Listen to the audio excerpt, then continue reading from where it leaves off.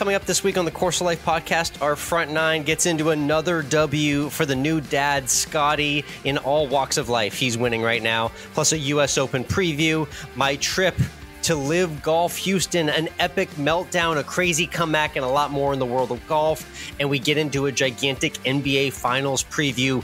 I am going to an NBA Finals game. We'll get into that. Plus, we always end with food with our favorite food topics and a whole lot more. All of it brought to you by our good friends at Desert Fox Golf, not only for Father's Day, but just for summer or any birthday, or if you're feeling patriotic, Desert Fox Golf has the right product for you. From the phone caddies, to the Swing A tumblers, to the DJ10 speakers, they do lots of patriotic designs and themes for anyone that's celebrating America this 4th of July, or just wants to give a great gift to the golfing dad or person that they know in their life that plays the game. The phone caddy is perfect for anyone who has a smartphone that needs to keep it safe on the course, and that's pretty much all of us. So head to desertfoxgolf.com, promo code Course of Life. Again, desertfoxgolf.com, promo code Course of Life to save today.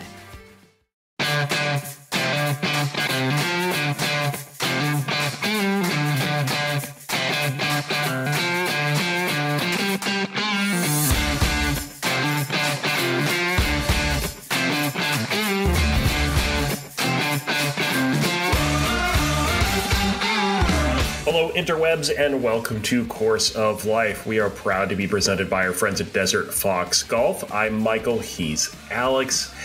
And Alex, Scottie Jailbird Scheffler. Yes, now got it done. Has 5 wins in 2024 after just eking out a victory at the Memorial Tournament, Jack's Place, and Muirfield Village. And he now has almost half of his career wins in this year. He has 11 career wins, 5 of them now in 2024. That really puts the heater in perspective there. I mean, we said all last year, like, man, if only he could figure out how to putt again. And now he made that gutsy putt on 18 to hold off a playoff with Colin Morikawa, and just is finding ways to win and stay in contention. It's just incredible what he's done this year. Is he Scottie Scheffler versus 2001 Tiger Woods? Who's going to win? Yeah, it's like the dream season comparison that we're starting to mold here. And we're at June, we're at the halfway mark pretty much. So it's time to start actually making those comparisons. We're not comparing and saying Scottie Scheffler is Tiger Woods. He has not done any of that legacy nearly to the point that Tiger did. But in terms of solo season campaigns, what Scottie is doing is historic. You mentioned him finding his putter. His putting strokes gain, Mike, has gotten much better. But he's still like maybe 60th or 70th on tour as of a week or so ago. So he hasn't even quite gotten all the way to being what people would consider a good putter. He has just gotten his putter to average, and you can see how dominant he's become in these spring months, getting now 5 wins already. He's on a short list with, I believe, Tiger, Tom Watson, and Johnny Miller for guys that have gotten 5 wins before July on the PGA Tour. So that's pretty good company. Yeah, I mean, Scottie is dominating everything. He has 5,051 points in the FedEx Cup standings. Behind him is Xander Schauffele, who's also having a very good season. Major champion. But Xander only has 2,880 points. He's over 2,000 points behind. It's a blowout. He's up 4 or 5 touchdowns there. Jesus. Yeah, pretty much. Wow, Scottie, yeah, absolutely continuing the heater and doing it with wife Meredith and the baby there as well, too. Special moment, the hug and the kiss for the wife and the baby, the first win with the baby there, handshake for the Golden Bear, Jack Nicklaus, as is tradition for the winner. And that is a big paycheck win heading into the U.S. Open week. So, I mean, good stuff for him on the course. And even off the course, he continued winning, Mike. It's funny, a couple weeks ago, I thought we said that there weren't any body cameras attached to this entire saga with Scottie Scheffler's arrest. And suddenly we now have 8 or 9 different angles that have unfolded in the last week on the internet. Yeah, and all of them seem to show that he was, at least in the beginning, he was quite shocked by everything that was going on, and then seemed to maybe kind of settle into a position of just like, well, we're going to see where this goes, and I'm just going to be nice to people. He was freaking as cooperative as you could possibly be. Really that man is an angel. Unbelievable. I would not have been that cool. I wouldn't have kept my cool in that situation.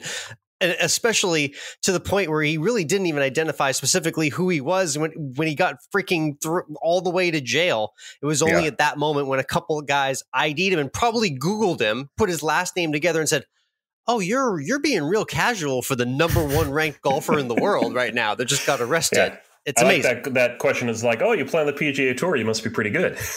Yeah, so is Tiger as good as they say he is? Yeah, wow, you're playing in the PGA Championship. You must be pretty good. Yes, he's not bad. So, not bad. Jesus, Louisville PD. I think maybe that fist pump celebration, a little extra emotion on Sunday at Memorial after Scottie's win there on 18. A little bit of that might be an air punch at Louisville PD. I don't know. Just his silent way to finally get back at them. But Scottie gets the last laugh. Charges dropped, and he gets the win on Sunday. This weekend was also LIV Houston. And before we really talk about LIV Houston, Alex, I just want to say that my life is so boring and sedentary compared to what you have been doing over these last few weeks with the game of golf and what you will continue to be doing with golf. But I don't even know why I'm on this podcast anymore. I am on a trip heater right now. That's what I'm calling it. It's not really the most glamorous travel either. I hoofed it to and from Humble, Texas, from Austin yesterday on Sunday. That's 2.5, 2:45 there and back. So that was quite the day of driving, but I had to just see the LIV Golf spectacle for myself. And thanks to LIV Golf for setting up the invite to the event. And specifically, I wanted to see Mike, hey, how loud is that music, right? We were looking for decibel levels, right? Yeah. So did you need the earplugs? I didn't. I will say, when you first walk in at 11 a.m. and the guys are all in the range for the 12 o'clock shotgun, that is when the music is the loudest. It felt like I was 22 again on 6th Street downtown in Austin at 1 a.m. when I'm out way too late at night. It was that type of volume. As the day went on and you went out to the tee boxes on the course, I would say the volume got turned down a little bit. But the speakers, Mike, they're everywhere. It's quite literally it's like a Grateful Dead concert. It's just a never-ending beat that is just all through the atmosphere, wherever you're walking at the Golf Club of Houston. So for those purposes, it was very lighthearted and it kept a very fun vibe. But I'm sure there's a lot more traditional fans that may not have liked golf being intertwined with club-level music on all 18 holes, which is the case with LIV Golf. And then was it as crowded as when Tiger is out on the course, or was it as empty as when Patrick Reed is out on the course? Yeah, I'm going to compare it to maybe like a Thursday or Friday morning PGA Tour gallery. Where you went at to a more normal popular PGA groups. Tour event, at a normal like run of the mill event, like the Rocket Mortgage Classic. Yeah, that's right. Your regular event, correct? Morning crowd.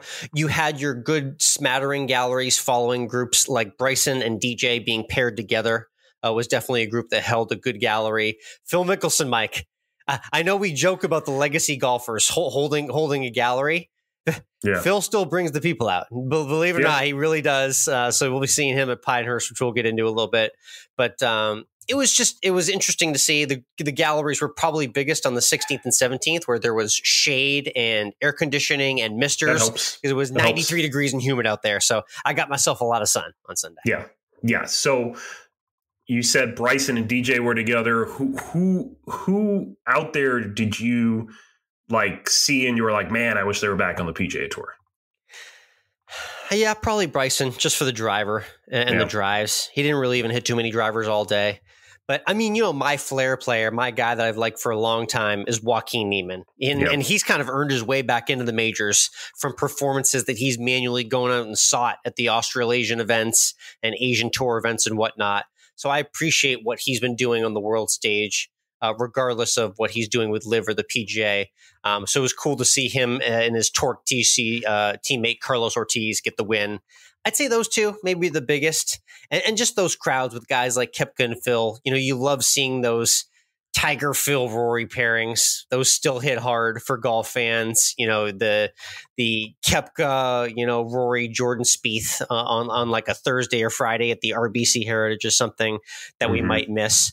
So those are the guys I'd mainly say I missed the most. The guys I forgot about, Mike. Remember Kevin Na? He's still out there. Yeah. He's walking in putts on the LIV Tour. I forgot about him for a little bit.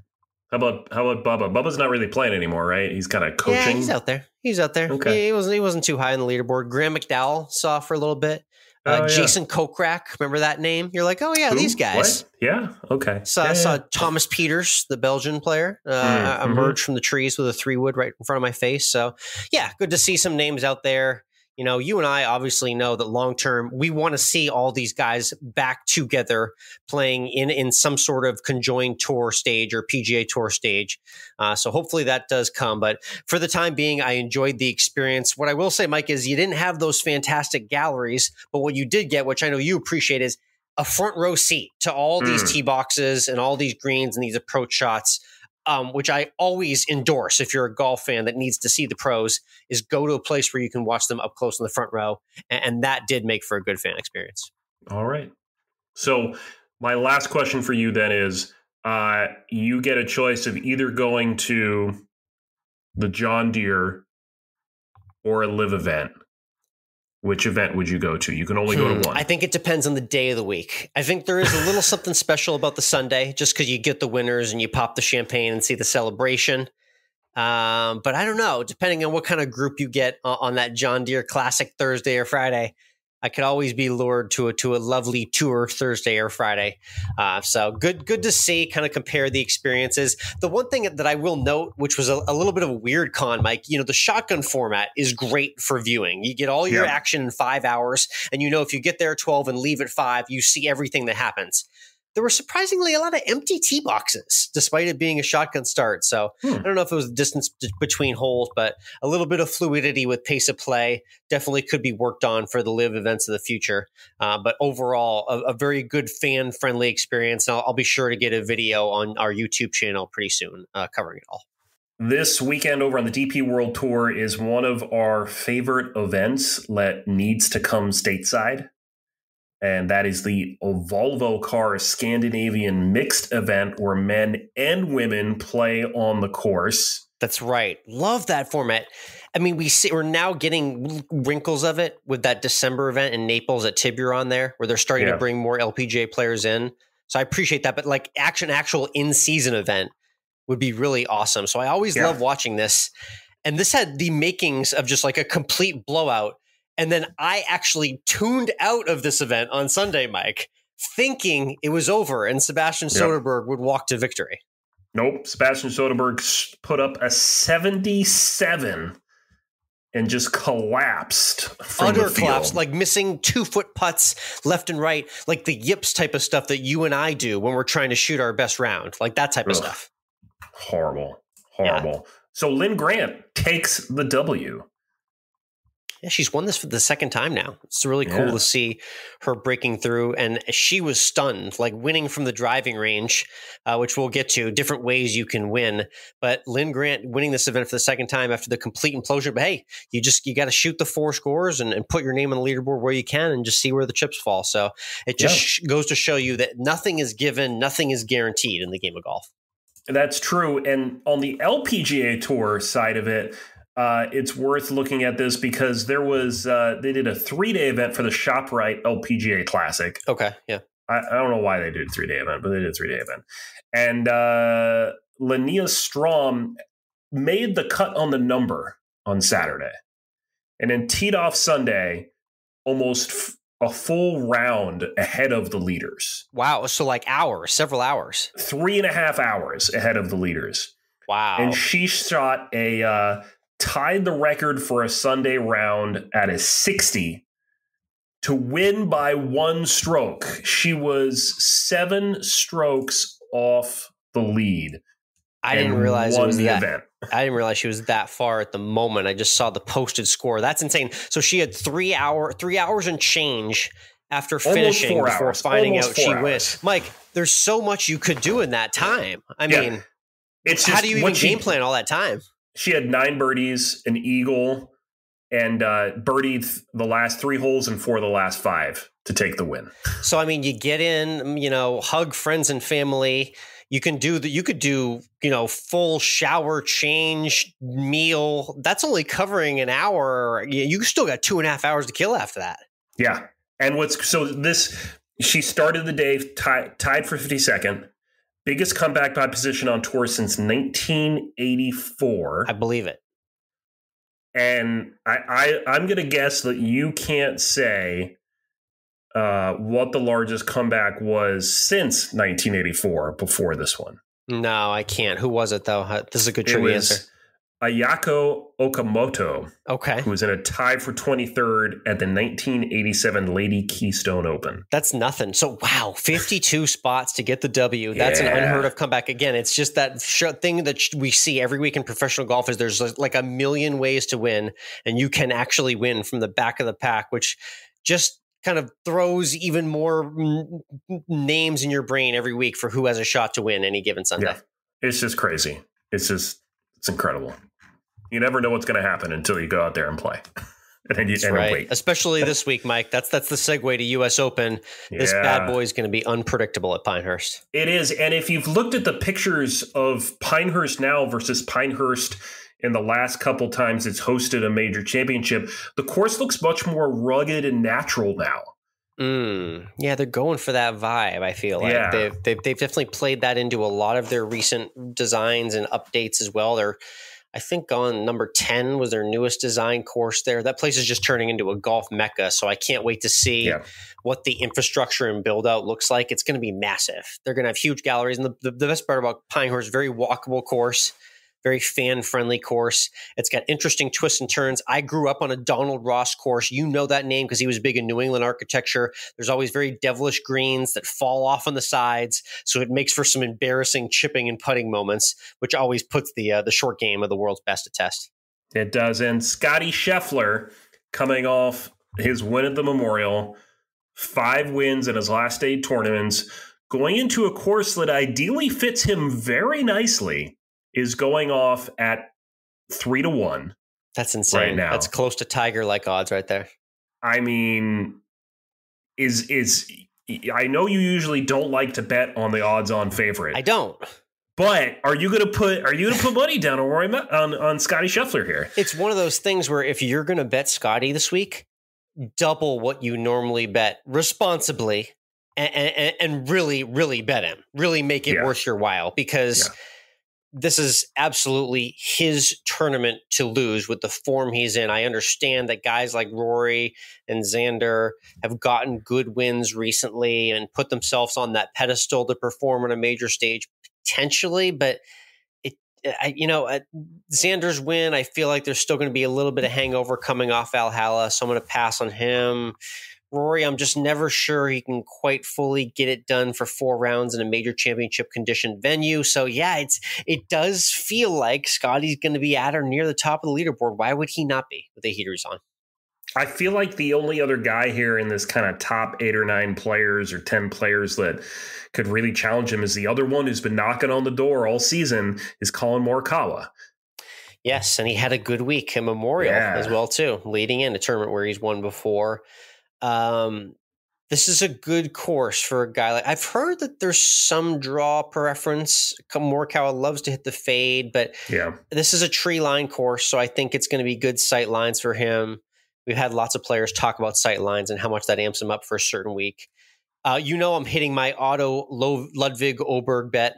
I think he's in the 1451 range. I'm not missing out on that moment. If he breaks through in his rookie year at a major, that would be a sight to behold as well, too. He's the big-time front runner for Rookie of the Year right now on the PGA Tour. So I'm definitely got him on the list. We always got to mention Eldrick Woods. He's way, way down on the sheet, Mike. You had to do a lot of scrolling to find Tiger at a 125 1-to-1 odds to win. The only thing he's got going for him this week, which I will say is different from recent major championship venues, Pinehurst, pretty flat track, going to be easy on the legs, if nothing else. So worth putting $1 down that he'll make the cut?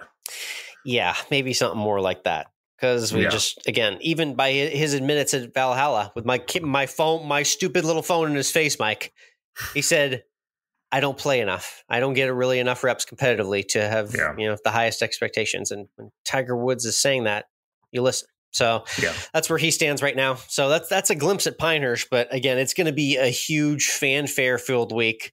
My picks will be on Twitter Wednesday night at Course of Life 1 or at Threads Course of Life Alex as well, too, if you want to see who I like for Pinehurst. Outside of the world of golf and sports, there's other stuff going on. What were you tuned into this past week? It was a golf content creator's highlight moment, Mike. You've seen Robbie Berger, head of Bob Does Sports. Great account. They do a lot of good YouTube video and golf content and funny challenges. Well, they were in the middle of a kind of different food and drink consumption challenge. They made their way around the course. And then all of a sudden, Bobby Fairways did the unthinkable. He hasn't even been playing great golf in 2024, but a landscape moment for golf content creators out there. He's been shanking it left and right, and all of a sudden he threw an ace in just when you least expected it.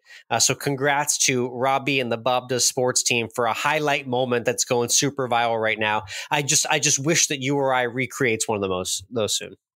I mean, hole-in-ones are just, you never know. Dumb luck, man. Right? The 1 in 12,500 number, that really bothers me. I don't like that number. It just sounds too low. It's too frivolous, and it makes it sound too easy. Okay, so that it just bothers me when I hear that statistic.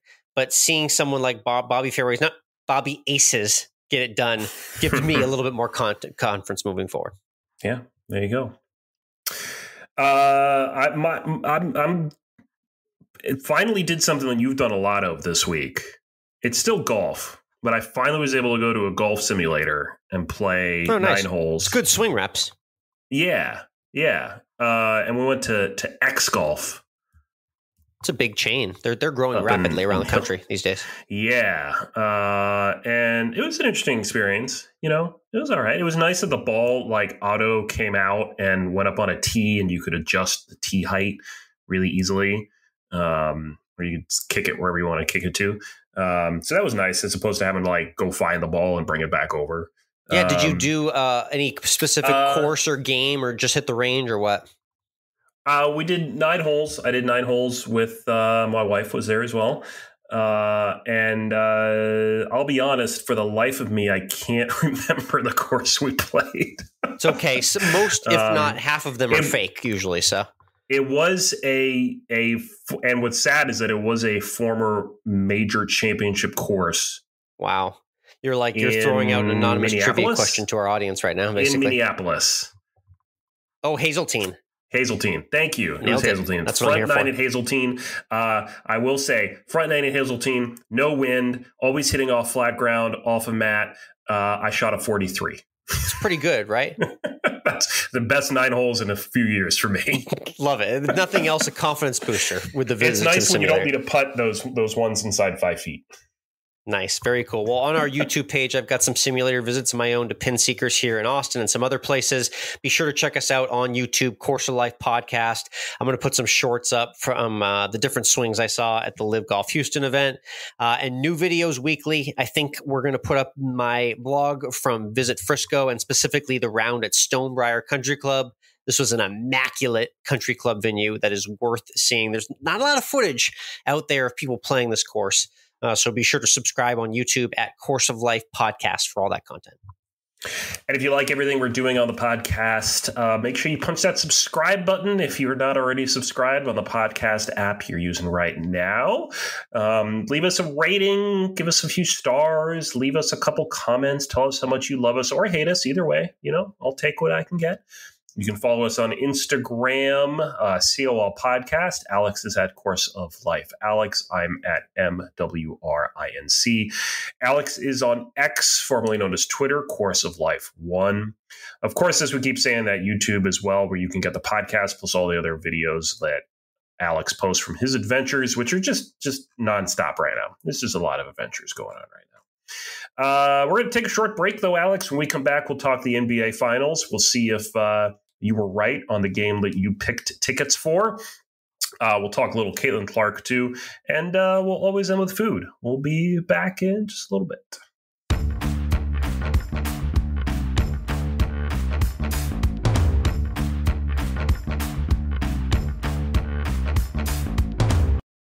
Course of Life podcast is brought to you by Zencastr.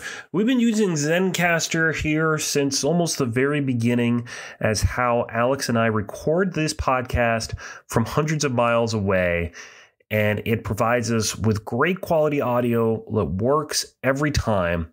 And it's something that makes Course of Life what it is and has kept us being able to make consistent episodes every week. And now it's super easy to record a podcast with Zencastr. You log in using your browser and start recording a high quality podcast right away. You record studio quality sound and up to 4K video with your guests. You feel a sense of zen knowing Zencastr's multi-layered backups ensure you always have your recordings in the highest quality, even if the connection is unstable. And have you ever wondered what you actually sound like? Zencastr's post-production process makes you sound buttery smooth. It automatically removes those ums and ahs in your recording. It removes those awkward pauses in conversation too. Set the right podcast loudness and levels while reducing background noise with the click of a button. Head on over to zencastr.com/pricing and use our promo code CourseOfLife to get 30% off your first month of any Zencastr paid plan. We want you to have the same easy experiences we do for all of your podcasting and content needs. Again, that's zencastr.com/pricing and our promo code CourseOfLife. Zencastr, it's time to share your story.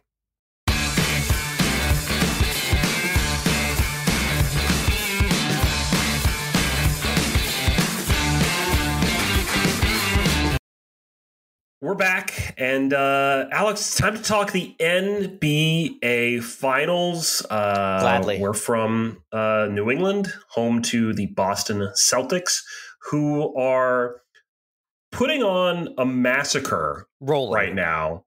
It's 2-0 over the Dallas Mavericks. How many points have they won these games by? Like 50, 60, 100, 200 points? It's Feels like it. It's like game over. How is a 14-2 record in the playoffs so far? How's that? I mean, do we need a mercy rule for these games? That's the question. And game 2 wasn't even their best performance, and they still gutted one out, and it really never really was in doubt if you watched all the way through the fourth quarter. So it just goes to show you how deep they are. This team is just built different. They've got weapons in all the right spots, and even when their best players aren't playing well, they still got other guys and a great supporting cast to get it done. So it's hard to beat right now. Just trying to get across that finish line and get two more dubs. Yeah. And last week you said you were trying to decide whether you were going to try to go to game 4 or game 6. And I said, it's going to be a sweep, Alex. You want to go to game 4. So you're going to game 4, right? Friday night, game 4, making the drive up I-35. American Airlines Arena. So it's kind of hinging on the Wednesday night game 3 result as to, whether this is just another game in the proceedings of the series, or is that a potential closeout game where I could witness a potential World Championship in front of my own eyes, something I've never truly done. I've been in cities for Patriots Super Bowls, but to literally see one in the stadium would be quite special. Yeah. It would be the only thing I think I could compare to the experience of being somewhere when a team wins a championship was back at Quinnipiac University, Alex, when the Giants and the Patriots were playing in the Super Bowl. Yep. And the Patriots were undefeated to that point. Yep. This was a big L. And the Patriots lost to Eli Manning and the Giants.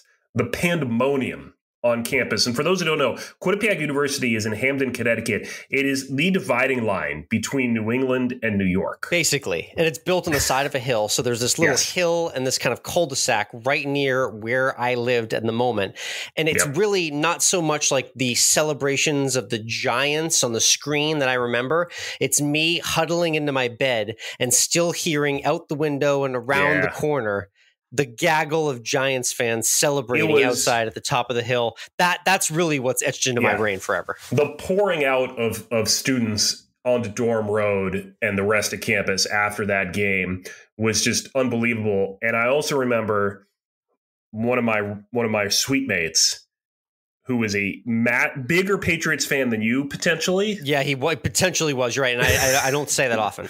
Yeah, was so distraught. Yes. He didn't talk for like the rest of the semester. Yep, that sounds about right. Yeah. So thanks for bringing me back down to earth as I try and get one more Boston Sports Championship. You know, always like to remind you about how the Giants beat Tom Brady and the Patriots twice in the Super Bowl.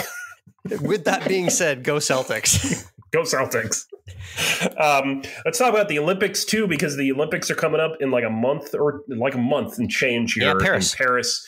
The women's national team was just announced. Caitlin Clark, notably off the women's national team. Yeah. I'm not surprised by this. You know, she's a rookie. Yes, she's doing well in the league for being targeted by the bounty going on out there right now.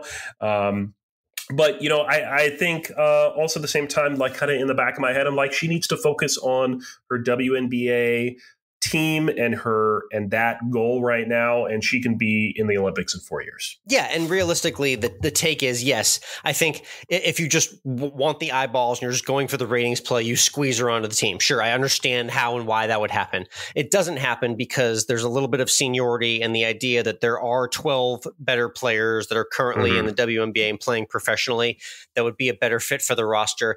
You know, in terms of star power, Caitlin Clark is the number one star in the WNBA. In terms of player skill currently, statistically, from what we've seen this year, Caitlin Clark is more like a top 30 or 40 player in the league. That's just from a numbers perspective and what she's churned out in her rookie season. That doesn't mean to say she hasn't had a successful rookie season, which she has so far, but there is room for improvement there. So that's just how the numbers break down. It's a tough team to make anyway with only 12 spots. So. And Caitlin Clark continues to be the ultimate professional, saying that she's not really that, she may be disappointed, but she gets it. She's here to focus on the team.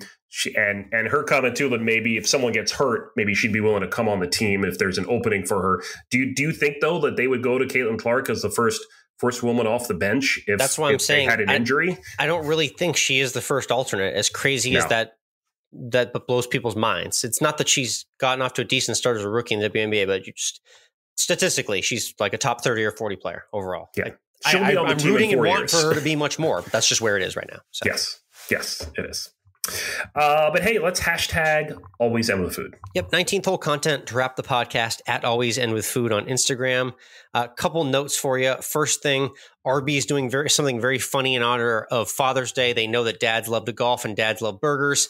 So they're giving away 3 custom Arby's shaped burger drivers. That's right, Mike. The club head at the bottom is quite literally shaped like a burger cut in half. It makes for that perfect semicircle.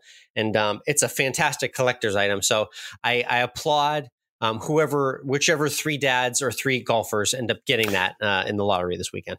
I feel like if I had the Arby's driver, I would also want the Waffle House shoes. Yes.